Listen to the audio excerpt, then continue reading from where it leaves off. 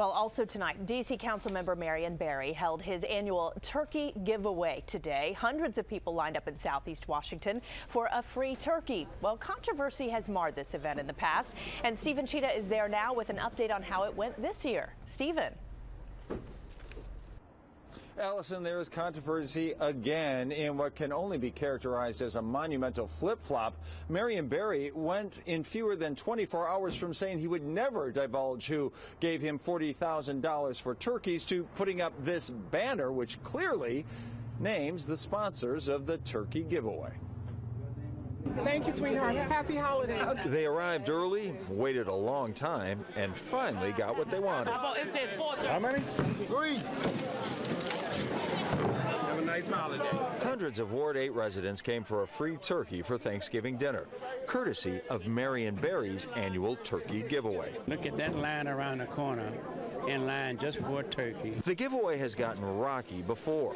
This time, the giveaway progressed smoothly. Flowing real good. This year, Barry created controversy himself with a racially charged comment.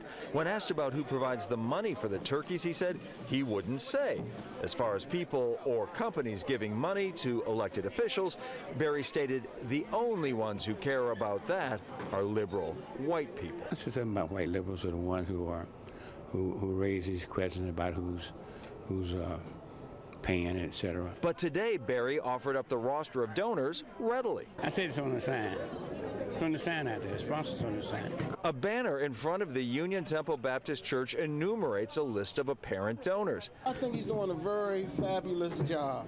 Barry also says this year's giveaway was the biggest and busiest ever. It helps me out a whole lot for Thanksgiving dinner. Having hard times right now.